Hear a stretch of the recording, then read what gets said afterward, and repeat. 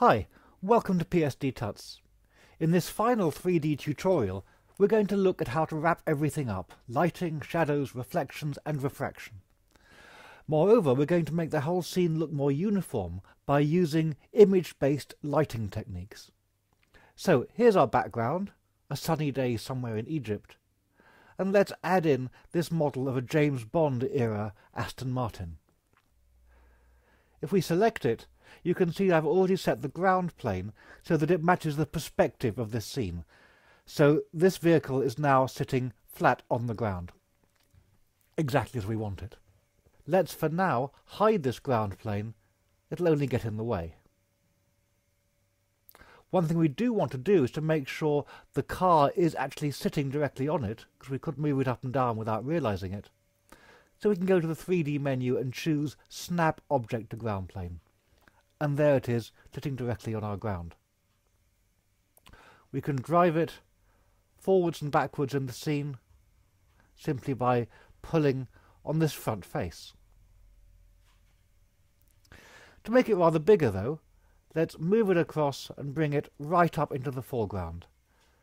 So we have a nice big Aston Martin in the front, and we are just seeing all of that background very much as a backdrop to the car. Now, it's quite clear to me that this simply doesn't look as if it belongs in this scene. We've got this grey-coloured car on a background that is largely browns, creams, with this dazzling blue sky above. We need to get some sense of that into the car. One way we can do that is by using image-based lighting, and here's how it works. We'll go onto the background, select all, and copy. So this is now copied to our clipboard, and let's deselect. When we select the car again, if we go onto the Environment tab in the 3D panel, we can now have a look at the Properties panel, and we can see this little image-based lighting, IBL, panel at the top here. At the moment, this is defaulting to having a black background, so in fact it's not affecting the image at all. Let's make a new texture, and when we choose this, the default is to give us a texture that's the size of our clipboard. And we'll say OK to this. And right away, well, everything gets very much brighter. And the reason for that is, although we've made a new image-based light, you can see from the thumbnail here, it is just plain white, it's got no image in it yet. So let's now edit that texture, and we can paste in that scene we just copied. Let's now close this image-based light window. It'll say, do we want to save the changes? So we can say, yes, save it. And now there it is in the scene. And we can see our car. It's now taking on some more of the colouring of this background. There's a lot of stuff going around the outside here, and we'll look at that in a moment. The next thing we want to do is to select the car, and we want to select the bodywork. If we just click on it again, that should be it selected. And if we go into our 3D panel, we can see indeed the car body is selected there. Now, we want this car to be a bit shinier. It's already got a high degree of shine on it, and that was put there by the original designer of this 3D model. Let's increase the reflection as well. And what we can see now is the car is starting to reflect some of that background. You can see the blue of the sky showing through here, and so on. Let's leave this reflection at round about 35% for now. We'll make a selection around our car, and let's do a quick test render.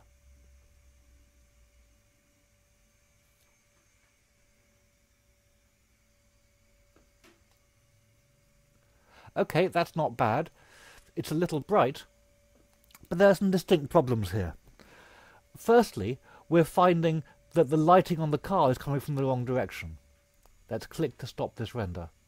Now, we can see the shadow of the car is in front of it and slightly on the left-hand side. When we look at the ground, we can see the shadow of this ornate roof shows that the sun is pretty much directly overhead and slightly to the left. So let's adjust the lighting. We can click on the little lighting button that appears on our file, or we can go to the lighting tab and choose it that way. It makes no difference. We can drag this lighting button around until it matches the direction of the light in our scene. And I think it's pretty much about there. And you can see how the shadow of the wing mirror is now cast on the ground as well. It just adds a little bit of accuracy to it. So, with the light directly above, we're going to get quite a lot of glare off the front of the car. So let's take the intensity of this light down a little.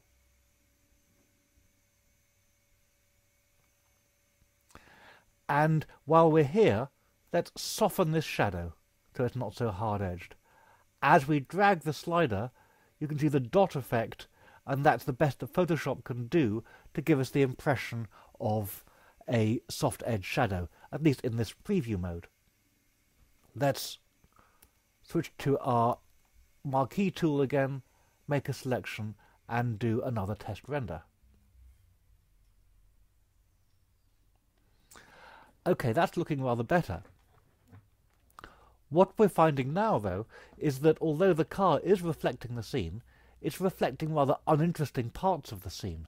And we can make that more interesting by adjusting the way that the image-based lighting works. So let's go back to our Environment tab. And let's now also set image-based lighting, that image that we've pasted in there, as the background to our scene. And that means that Photoshop will be able to use this for refraction and for further reflection. When we switch to the Move tool, what we're now seeing is this rather bizarre, ghostly overlay. And what that's showing us is the way that Photoshop takes the image we've set as our image-based lighting background and wraps it into a sphere. And if we drag on it, you can see that image moving around in the background. So what we've got to imagine is that image wrapped around the inside of the sphere, and this is what the car's reflecting. Now what this enables us to do is to drag it until we get the reflections on the car that give the impression that we want. We obviously want the sky to be at the top, but we can also get rather interesting reflections in the sides, and we can choose exactly how we want those reflections to look by dragging this image around until we get the reflections in the position that looks good to us. Now we don't know what's on the right-hand side of this car, but let's assume it's a building similar to this one. We can get a bit of that being reflected in here now. If we keep dragging, we can get a bit more interest in the reflections in the hood of the car as well. So now we've got a bit of tree reflected and some sky, and that looks rather good to me. Let's switch back to our marquee tool so we hide that big overlay, and now we're seeing a much clearer view of our car. Let's try another test render.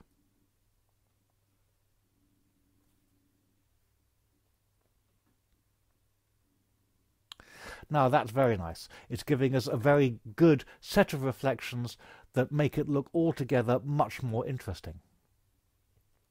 One thing we can look at now is the glass. And the glass at the moment has got some shine to it, but there's no real sense of it being glassy. So let's address that.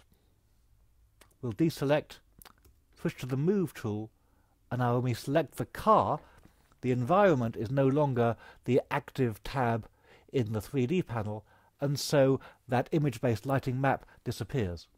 If we click again, we can now select the parts of the car to which we want to address, and you can see as we roll over it, different elements are lighting up. We've got the glass selected here. Now normally you'd think glass is going to be transparent, so the simplest thing to do, you might think, would be to take the opacity slider down. The trouble with doing that is that whoever made this 3D model has really hardly addressed the inside of the car. We can see, for example, the rear of those brake lights showing through, and in fact we can see one of the tyres showing through in here. So to make this more convincing, let's take the opacity down just a little, but let's instead increase the reflection amount. And while we're doing this, let's increase the refraction as well, so that the view that we do see through the car is then distorted. And let's try another test render and see how this looks.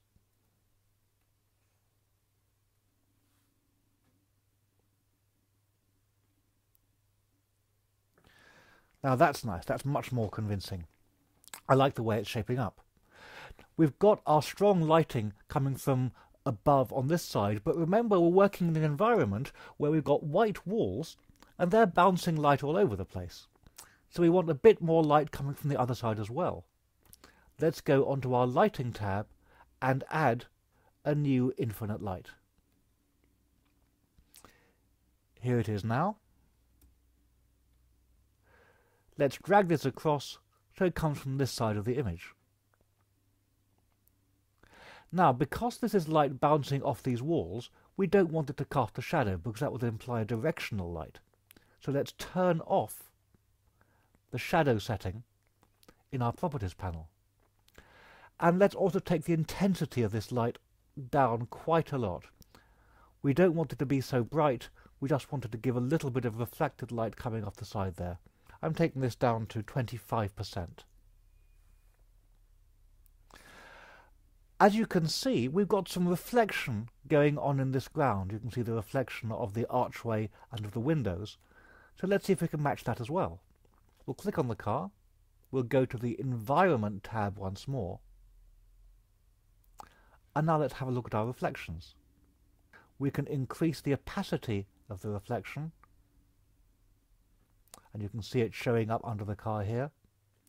But it's not a glass surface, it's a marble surface. So let's increase the roughness, and that will make the reflection fade away. The higher the roughness setting, the quicker it disperses. So there's our scene as it stands. Let's attempt a full render and see what happens. Now, doing a complete render of a scene like this is going to take some time. It's not a fast process by any means. And Photoshop will try to estimate how long it's going to take. And here's its initial estimate, 101 days, 15 hours, and whatever. Fortunately, Photoshop can be very inaccurate with its estimates of time. So that 101 days has already dropped to 70 days, 67 days, and so on. And as it goes through, that's going to come down to a matter of minutes or perhaps hours if we're working on a very large image, but certainly not the days that is indicated by this initial estimate here. However, we don't want to sit here for all this time, so let's pause this. And now we can look at the image in its rendered state so far. The car itself is looking rather good. I do like the look of this. We maybe need to address some other areas, such as these wheel hubs. So let's switch to the Move tool, click on those, and as we drag over it, as I said before, we can see these different areas highlighting. So there are the wheel hubs selected, and if we look on our 3D panel, we can see it's the rims, as they've been called here, that's selected. Well, let's add a bit of reflection to those as well, just to make the whole thing more interesting. The car was a little dark, I think, in that last render, so let's select our main light again and make it a bit stronger. And now let's attempt a final render of this scene to see how it looks.